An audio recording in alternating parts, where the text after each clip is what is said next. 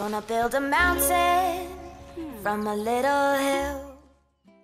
Hey guys, and thank you so much for tuning into my channel. My name is The Lady Designer, and today we are back with news of Planet Zoo because update 1.12 is coming to us at the 13th of December, which also obviously means that we will also see a new pack dropping on the 13th of December, but we don't know yet what that new pack is going to be. I am assuming that will be announced maybe tomorrow or like the beginning of next week. So stay tuned for that. I will definitely keep you guys updated as soon as I know more. But we already see a little glimpse here of something new that is coming to us with free update 1.12. Hello zookeepers, it's beginning to look a lot like a Planet Zoo update. It's time to celebrate exciting new additions coming to Planet Zoo, introducing free update 1.12, which is heading your way on the 13th of December. Keep on reading to find out what you can expect in this new update. Guided tours. It's time to give your guests the VIP treatment with the new guided tours coming. Guided tours are a brand new way to offer guests more in-depth information about your zoo and your exhibit. Tours are personal and will be conducted by an educator. They will then guide your guests through the zoo and educate them with lots of wonderful facts about your animals as well as life at the zoo. Guided tours are also completely customizable, which means you will be able to plan out your guest journeys through your park by placing tour points at desired destinations. This means guests will be specifically guided to the habitats you assigned in your tour for them to admire and the places they stop to recharge their needs. A unique and unforgettable experience each time. The VIP treatment also means more opportunities to earn additional income for your zoo. Guests will have to pay an extra tour fee in addition to the zoo entrance price, and will also spend money to take care of their needs during tour breaks or after, with their desire to spend relating to how well they rated the tour as well.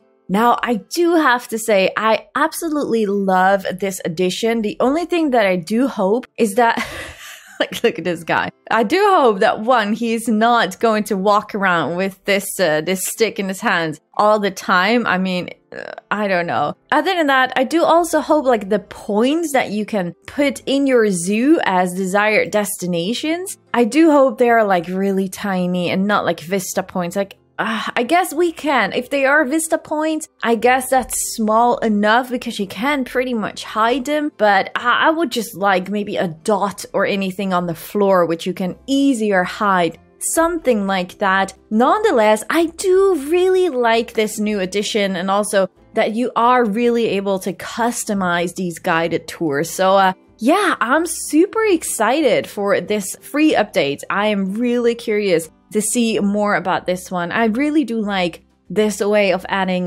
guided tours in the zoo.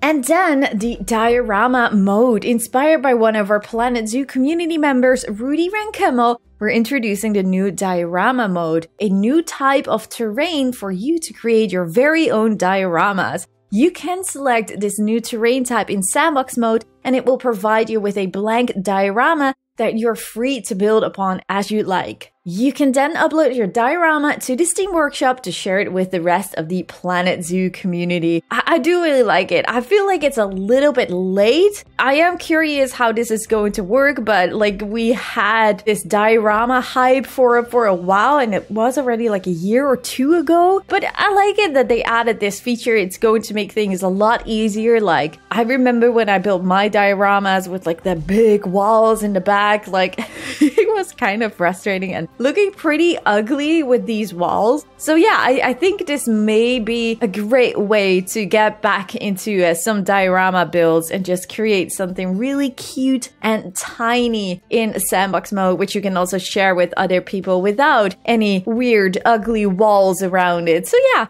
just a cute little feature to create dioramas in the game now. A new Bulldozer Tool. We've also made removing things from your zoos a little faster by adding a Bulldozer Tool in update 1.12. It's now faster than ever to remove a large amount of scenery, path, and objects in your park. you also have the ability to mix and match what type of objects you want to remove with the bulldozer. Combining the functionality to remove multiple types of items at once using one tool is sure to make the experience of building and rebuilding more satisfying and streamlined. Now, I honestly do hope that this includes like things as benches and bins, donation boxes, because I think right now you cannot select these with the bulldozer tool, right? Correct me if I'm wrong, but I think you can't. So it would be really nice if that would be a way to be able to delete that. But it's also really nice to see that you can, I'm assuming you can probably also select like if you want to delete only construction items, or maybe only nature items, or maybe only like more in depth, maybe like only trees or only shrubs or only flowers. I'm not really sure if it goes that much in depth. We have to wait and see about that, but this is definitely going to be very exciting to see more about that one. Well, exciting, it's a bulldozer tool, but I think it's going to be very useful for a lot of us. But yeah, I am mostly very excited about these guided tours. I really cannot wait to see and hear more about this one and to figure out how this is going to work. Do let me know in the comments down below what you guys think of free update 1.12.